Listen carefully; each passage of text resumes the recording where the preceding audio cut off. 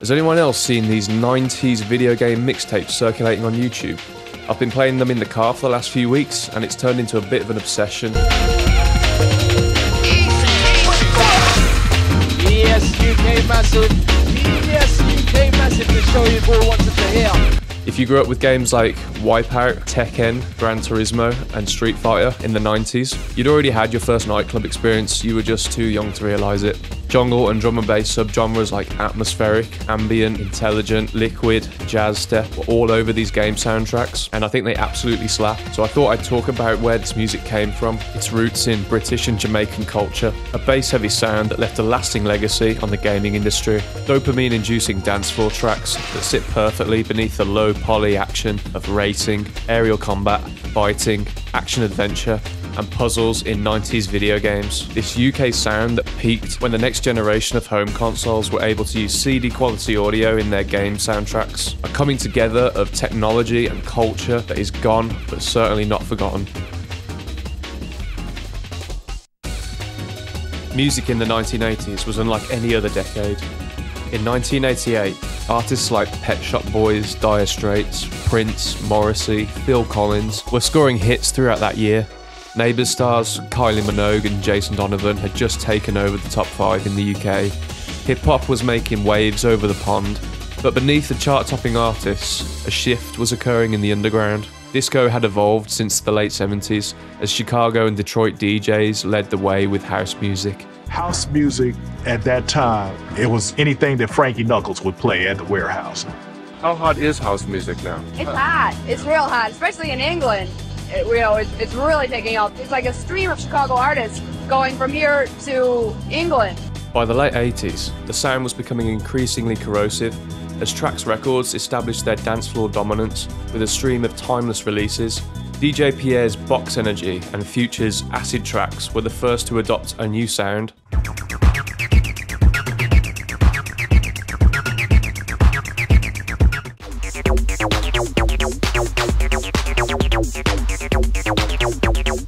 The term acid was attributed to a particular synthesizer that had a certain acidic sound. The 303 was initially designed to replicate a bass guitar, but due to its unrealistic sound, it was dismissed by producers upon its release in 1984. That was until artists like Future began experimenting with them, discovering their unique potential as the missing ingredient of house music. The ability to alter the 303's filters during a sequence created a hypnotic, evolving feel that worked perfectly with an 808 or a 909 drum machine. And that was the birth of acid right there. The acid house sound began to spread to the UK, where it would soon create a cultural movement. Acid house music hit the charts in Great Britain, and kids were flocking to record stores to purchase the new sound that was creating a frenzy throughout the country. The arrival of acid house in the UK triggered a social phenomenon that became the second Summer of Love, a British sequel to the American Summer of Love of 1967. Like the first Summer of Love, psychedelic drugs were prevalent. What is drugs? But it was the music that people longed for. It started with groups of young people flocking to large social gatherings to celebrate this new music, which then evolved into huge raves across the country. These illegal gatherings were announced via pirate radio stations in a cryptic manner, keeping the events hidden from the police. Acid was continuing to change with the turn of the decade. Pirate radio stations like Cool FM, Kiss and Rinse FM were sharing a new underground music with links to the Windrush culture. House began to feature more breakbeat samples from early funk, disco and R&B records. One of these records was We Are E by Lenny D. Ice in 1989, becoming a favourite for two young DJs who are considered to be pioneers of jungle and drum and bass, Fabio and Grooverider. The South London duo began DJing at illegal raves and warehouse parties in the mid-1980s. They also played on pirate radio station Phase 1 in Brixton. Throughout their DJ sets, Fabio and Grooverider would discover jungle at one of London's largest parties, Rage at Heaven. The influence, the impact that club had for culture, forget drum and bass for a second, just for culture. And of course Fabio and Grooverider championed this new sound that was coming out of rave culture.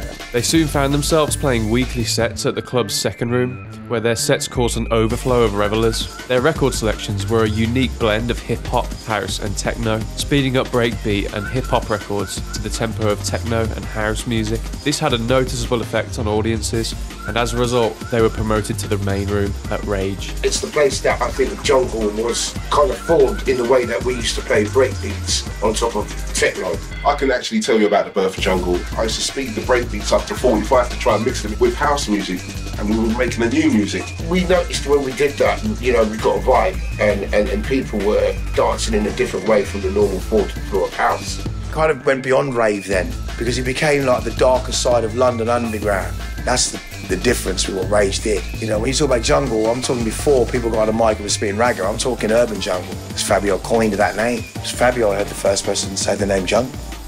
A guy called Gerald remembers how this faster breakbeat style took him and his Manchester friends by surprise. I was booked to do a live PA at this rave in the Midlands. I think it was Grooverider who was playing before me. Anyways, we were playing these really fast breakbeats and the kids were just going mad.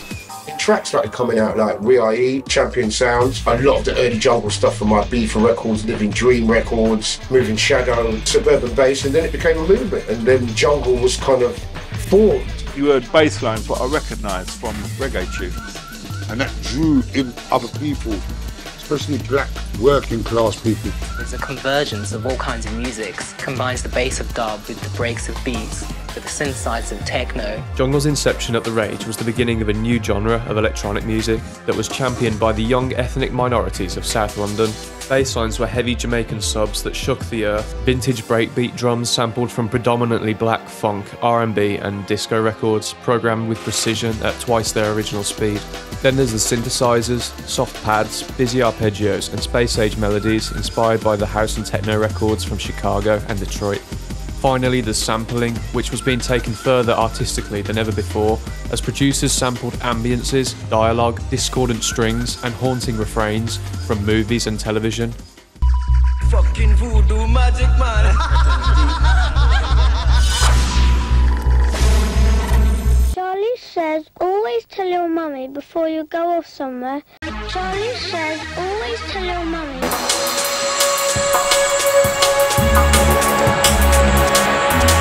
Dark side of all human nature now.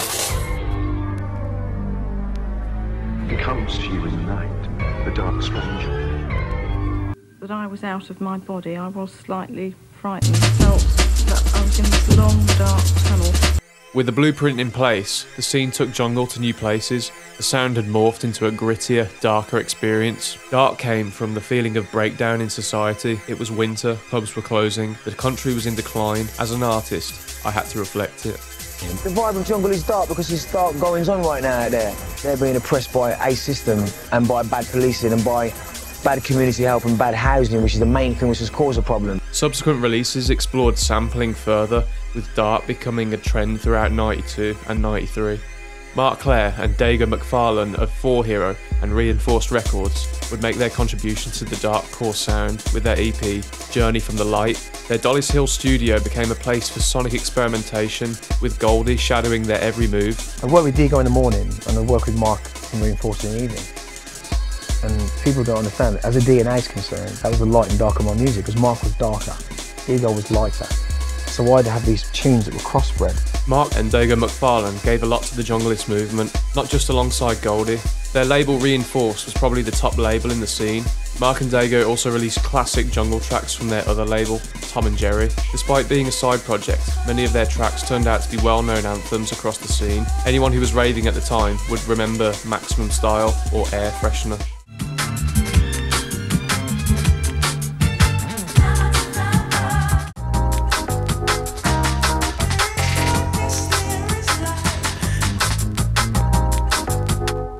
At the end of 1992, Goldie released Terminator, where he applied a production technique called time stretching to his music. His pivotal moment came with Terminator. What was different about it was Goldie used time stretching for the first time ever. One of my favourite memories is the first time they played Terminator here, do you know what I mean? Watching Goldie just run around like a complete madman. The innovations of this track did a lot for the genre. He used a harmonizer to alter the pitch of breakbeats and samples to create a new flavour of jungle. There was a lot of equipment in the studio and I'd seen a HF harmonizer. If I put breakbeat through that, I don't know, no one's ever done it. I'm like, let's wire it up. You're talking about things that I haven't done yet.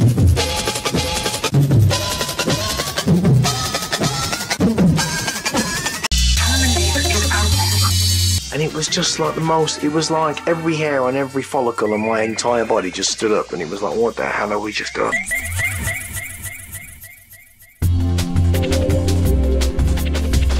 Over the summer, as many as 20,000 people were raving to jungle every weekend. In London, major West End clubs now feature jungle.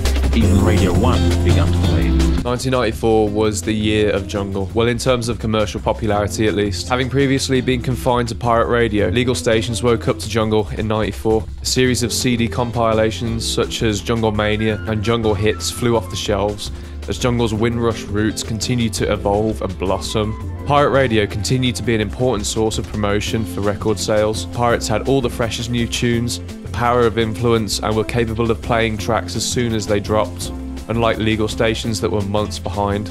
Pirate radio was fundamental in creating community. That's how it spread like wildfire. Kiss FM became the first commercial station to air a weekly jungle show. This was so exciting for listeners that they would write in by the sackful, requesting dates and times of the shows. Head of specialist programs at Kiss remembers hiring Fabio and Grooverider onto the rotation. We got Fabio and Grooverider in. Initially, the idea was to get LTJ Bookham for Friday, but I just thought it would cause too much friction with the other DJs. It would have caused a lot of bickering, so I looked towards the people that everyone called the originators, Fabio and Groove. They were the best choice in the end anyway, not only because the scene was happy, but also because they were playing the wildest style of music. In October of 1994, UK Apache released Original Nutter, reaching 39th in the national charts, pushing jungle further into the public eye. The rising coverage of jungle on MTV and Kiss meant that this new sound could no longer be recognised as an underground movement. This music was about to blow up. MTV got involved, they picked up the music, they started showing videos. People like Adam F was being on MTV. There was people like DJ Rap was being rotated, Grooverider, and Fabio was on Radio 1. The thing was starting to really, take life. Soon after Original Nutter, MB and General Levy released Incredible. Now we've got M-Beat and General Levy, first jungle on Top of the Pops ever. Yo, my day all of them, I spin them like a windmill. The success of Incredible saw it hit the top 10, keeping its place within the top 75 for 12 weeks, igniting a mainstream interest in jungle, with the media calling 1994 the summer of jungle. Bursting into the public eye on the back of General Levy's Incredible, jungle is the new sound of the year. Jungle is in many ways Britain's answer to America's hip-hop music. The release of Incredible and the 1994 Notting Hill Carnival had magazines hungry for stories surrounding this quote-unquote new scene. The Independent newspaper described it as, to music, what Mortal Kombat is to video games. Aggressive, violent, and totally compulsive. Underneath the hype of ragga jungle, a smoother, more textural form of jungle was forming, one that spliced amen breaks with ethereal ambiences, cool jazziness, and soulful twists. The new subgenre is recognised largely by the works of LTJ Bookham, who grew tired of dark and wanted to carve out a new sound that had more depth and complexity. This shift in tonality was also happening for Dago McFarlane and Mark Clare of 4 Hero, who released Parallel Universe, recognised today as a cult classic album. It was a fusion of breakbeats, elusive synthesizers, string movements, and experimental sampling with a heavy dose of soul and jazz fusion.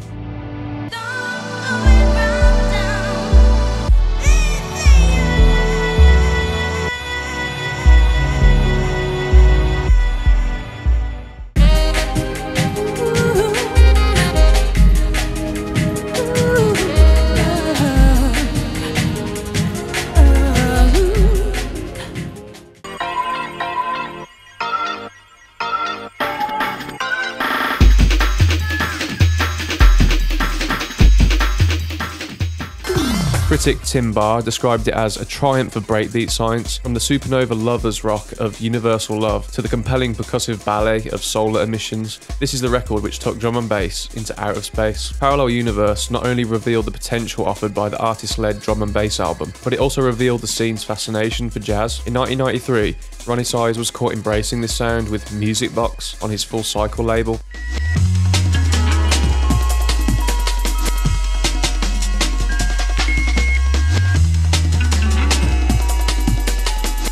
In 1994, Size continued to include jazz elements, with It's a Jazz Thing and Brown Paper Bag on his superb 97 release, New Forms. A student of jazz, Daniel Williamson, aka LTJ Bookham, was an accomplished pianist. He initially began playing in jazz funk groups, progressing onto the turntables with a record collection of rare jazz funk and house music. Bookham had spun records at some of the earliest raves alongside Fabio and Grooverider. His first release, Delightful, wasn't quite up to standard. However, Bookham would return in force with the aptly named Logical Progression.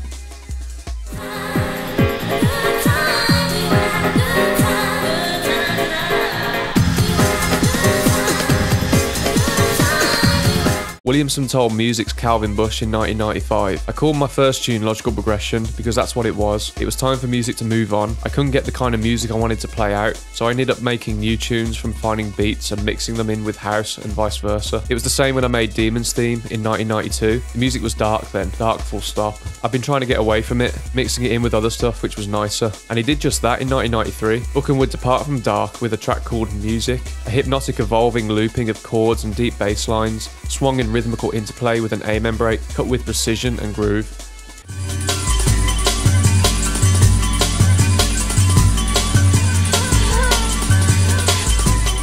The lighter oceanic tonality was a breath of fresh air, and is also where we begin to hear the musical influence on video game composers of the 90s. Bookham would later release the brilliant compilation series Logical Progressions 1 through 4. The compilation brings together the music of 17 artists in a brilliantly cohesive package, as well as some of his best tracks, Music, Horizons, Demon's Theme, and Coolin' Out, a collective effort from him and his members at Good Looking Records. Mixmag stated in a review that the mix works as a kind of propulsive chill out, its soft curves and airy chords, not a million miles away from Brian Eno's vision for ambient as a musical genre that allowed both total immersion and distracted half listening.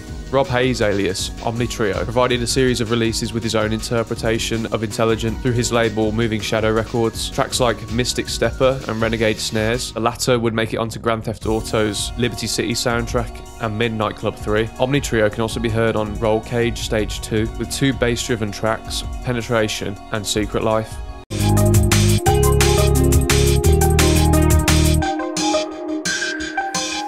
The music industry and the video game industry were becoming two sides of the same coin, as the sound of jungle and drum and bass appeared in many of the video game soundtracks from the new generations of consoles, most notably the new 32-bit system from Sony, the PlayStation.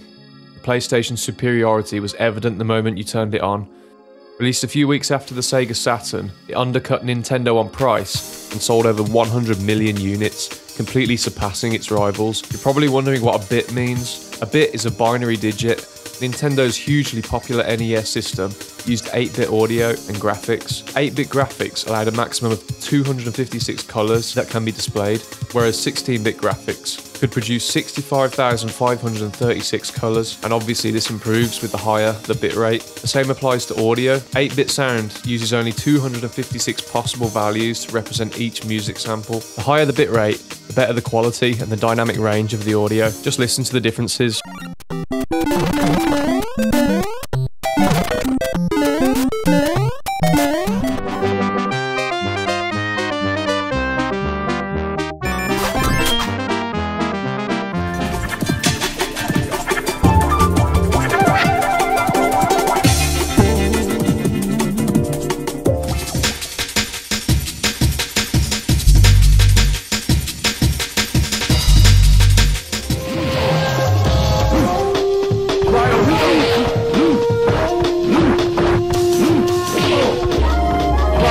So the 16, 32, 64 and 128-bit consoles allowed developers to design and compose music and sound effects that were more detailed and complex. The PlayStation was the first to produce thrilling three-dimensional gaming experiences with 32-bit audio during the height of Jungle's popularity. Each console had their own outstanding titles, with brilliant soundtracks influenced by the evolution of jungle and drum and bass. So let's discuss some of the soundtracks, starting off with a personal favourite of mine from the Japanese producer Tetsukazu Nakanishi. Cannot go unmentioned for his contributions to the catalogues of music produced for the numerous titles throughout his career, in particular the soundtracks to Ridge Racer, Ace Combat and the Tekken series. First Ridge Racer soundtrack was heavily rave influenced, with tracks that would beat you senseless with their repetitive beats and crazy rhythms.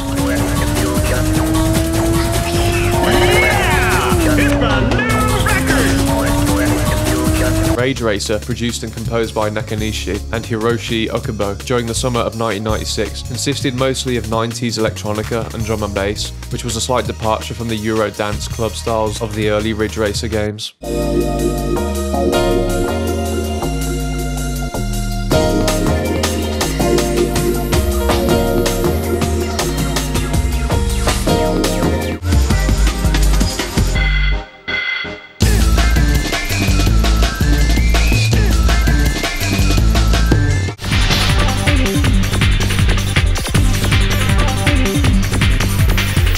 Nakanishi followed up Rage Racer with one of the best game soundtracks on the PS1, Ridge Racer Type 4.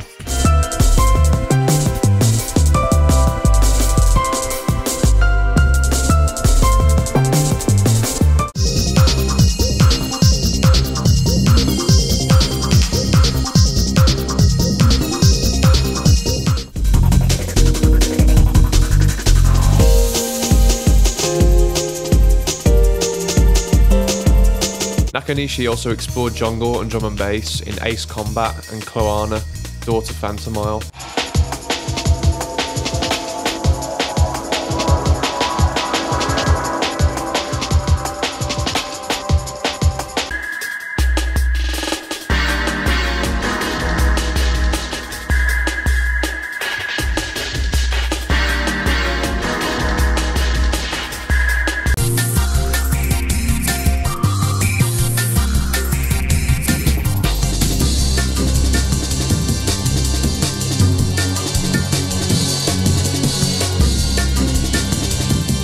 Next is another Japanese masterclass from Soichi Terada, best known for his pioneering work as a producer and DJ of Japanese house and jungle music, and is regarded as one of the most influential producers in the scene. Terada also founded the record label Far East Recordings in 1989, often collaborating with Shinichiro Yokota. Terada's career gained traction when Larry Levan remixed Terada's Sun Shower in 1991. However, Terada became enamored by the excitement and sub-bass pressure of jungle. In a Vice interview, he stated that in 1995, he was addicted to drum and bass. He says, "It was so fun to experience the sub-bass sound in a club. I love to go to the drum and bass parties much more than the house events in the late 90s. I had a drum and bass disease personally." He went on to produce an album by the name of Sumo Jungle, sampling sumo fights, utilizing the huffs, smacks, gongs and chants into his own style of drum and bass.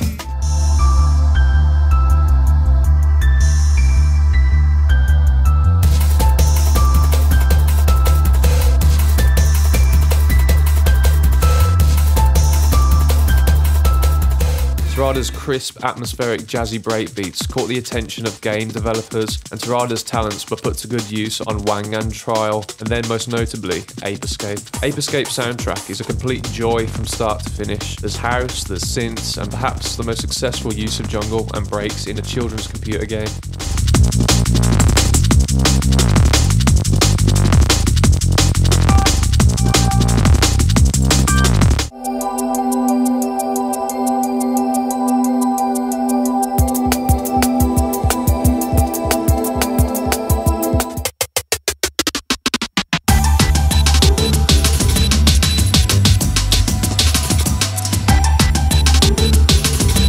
Wipeout series represents the impact of licensed music on early gaming titles. The series features tracks from techno, drum and bass, and electronic and acid producers, as well as some brilliant productions from Welsh composer Tim Wright under the alias Cold Storage. Wright's contributions were popular with players, setting the bar high for subsequent titles. Wipeout co-creator Nick Burkham explained that the choice of genres was based on an experience he had while playing Super Mario Kart. He had just finished in first place, but had The Age of Love playing instead of the game's soundtrack, and thought that it fitted the moment better. He initially reached out to The Prodigy, but had no luck. Then he turned to Orbital, who would produce Wipeout Petrol, and then Left Field responded with Afro Ride, And finally, Chemical Brothers with Chemical Beats. Burkham stated in a Eurogamer interview that Wipeout 2097 had the biggest impact. That was the one that was most culturally relevant. That was the one I felt most proud of. The team did an amazing job on it. That whole product was made in 7 or 8 months. It was amazing. It was something fresh on the market, this tying together of club culture and gaming. People say it made gaming cool and acceptable in a different field. Subsequent Wipeout games continue to include electronic producers. Chemical Brothers, Future Sound of London, Underworld, Fluke,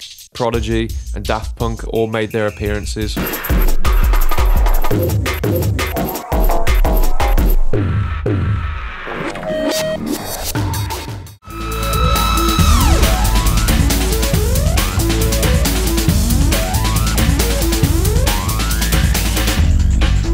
Another welcome addition to these jungle and drum and bass mixes is the music of June Kuma on her work for the 1998 N64 release Bomberman Hero. The soundtrack has a similar quirky playfulness and cutting-edge production value as Soichi Terada's Ape Escape. 909 drum machines, amen breaks and intergalactic synths create an unforgettable gaming experience.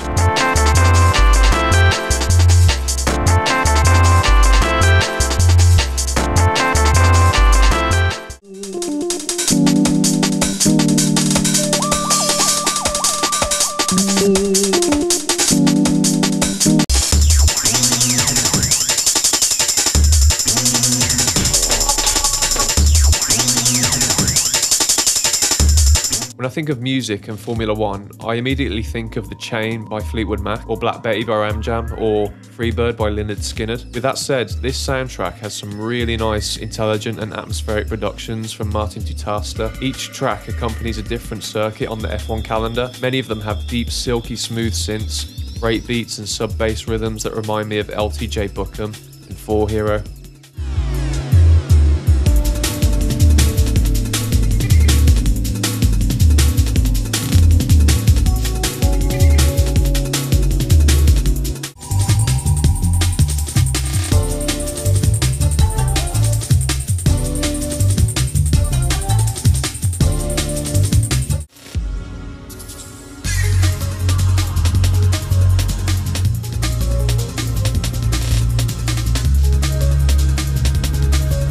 Right, so that is what I'm listening to in the car at the moment. I hope everyone enjoyed it. I have to give a special shout out to Martin James, the author of State of Bass. This book pretty much chronicles how jungle turned into drum and bass from acid house. It's a wicked book. It pretty much informed everything that you saw in this video. Which soundtrack do you think slapped the most? Let me know in the comment section, and I will see you when you are older. The game's over.